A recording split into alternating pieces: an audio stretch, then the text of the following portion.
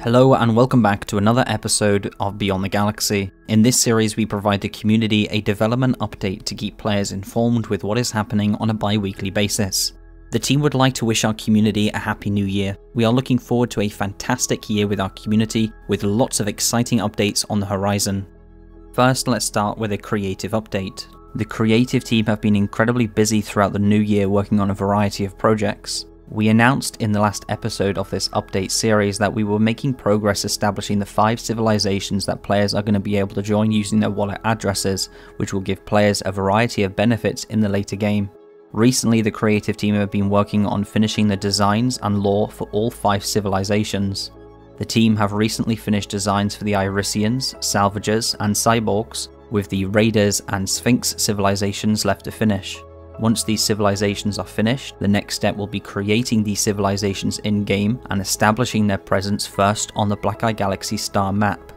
On the similar lines, the creative team are also working specifically on some character storylines for characters featured in each civilization to add more depth and immersion for players. The creative team have also started working on some profile customization, including creating avatars, banners, background images, and badges that players can assign on their profiles. This will be interesting for players once leaderboards and further integration of player profiles is made to the web-based and 3D game. The player's choice of civilization will also be featured on the player profile. The player profile will be an important implementation once the in-game credits are introduced, which will offer a full range of off-chain interactions between players and the game. The creative team have also been working on improvements to the marketplace, trying to improve the appearance of swim lane items as shown in the image on the screen. Outside of these tasks discussed, the creative team are also working on a variety of other tasks, including the creation of the official Black Eye Galaxy trailer, creating an in-game wallet to track earnings, creating a design for the in-game lottery system, creating an official Black Eye Galaxy mascot AI that will be featured and used on the website with possible further interactive integration for players. And the creative team are also working on cosmetics and designs for spaceships, including the MK2 Asteroid Hunter series and the special MK2 Asteroid Hunter. Now let's move on to an update for the 3D racing game being developed and anticipated for Q1 of 2022. Our team have hired 2 extra 3D game developers to work on the Black Eye Galaxy racing game, increasing the size of the team. The 3D game developers are currently working on creating a home and multiplayer menu for players. Players will be able to customize their racing spaceships with cosmetics on the main menu through a hangar or garage view. The 3D game developers are also working on implementing the wallet authentication to the game that allows players to bridge their wallets to the game, which connects their Black Eye Galaxy game account. The team are also working on creating a training menu which will explain how to play the racing game and earn the BYG token through competing. One major accomplishment this week has been establishing and fleshing out the multiplayer gameplay. Our lobbies can now hold a maximum of 32 players each, which will enable scalability in the future.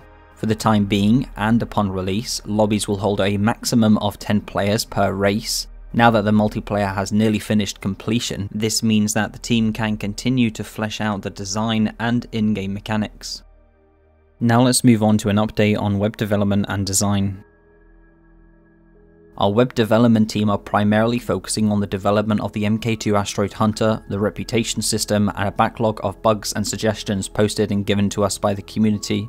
Due to the increasing workload for our current web devs, we have recently hired another web developer to work with us full-time so that we can increase our development output. One addition to the website that we would like to discuss in this video is the addition of the Utilize Salvage and Salvage Team level labels that have been added to salvage teams sold as resale items on the marketplace. This was implemented due to the growing importance of emphasizing that each resale salvage team is inherently different, and depending on this information it could alter the purchase decision for the player.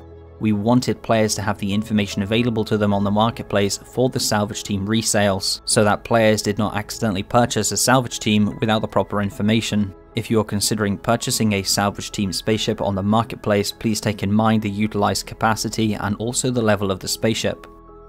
Now let's move on to an update on the website redesign. We would like to share with you some UI mockups that were made in the very early stages when exploring options for buttons across the website. Of course, we want to make sure that you're aware that these are all just mock-ups, made to give us, the team, more ideas. They are subject to change, and already have been developed upon over the past 2 weeks. We are looking forward to showing you more updates on this in the next update episode. Nevertheless, hopefully this gives you a feel for the progress being made on redesigning the website.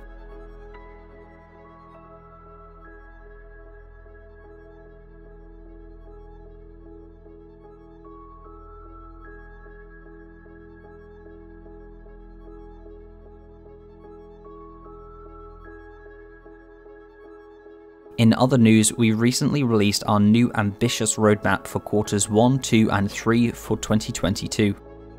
This roadmap can be followed on our new Gitbook that has recently been developed to provide a better experience for new and interested players, as well as to act as an information hub for existing players. In our new Gitbook, you can find an abundance of information on BlackEye Galaxy, including guides, economics and tokenomics, more information concerning the team, and also more information on in-game assets, and also an important disclaimer which all players should take some time to read through. A link to our Gitbook can be found in the description below this video and in the comments section. Go and check it out and give it a read and give us some feedback and tell us what you think. The best place to provide feedback and suggestions to the team is on our Discord server.